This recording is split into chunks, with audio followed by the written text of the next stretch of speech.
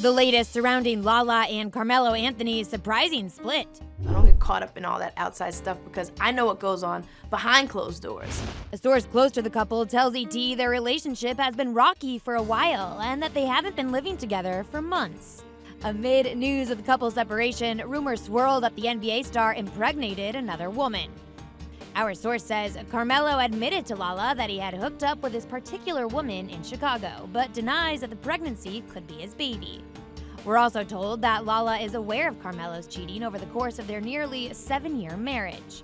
The couple shares one child, 10-year-old son, Keon, and we're told they're focused on co-parenting and family right now. Now that I'm a mom, just that unconditional love, it's like nothing that a woman could ever feel in her life.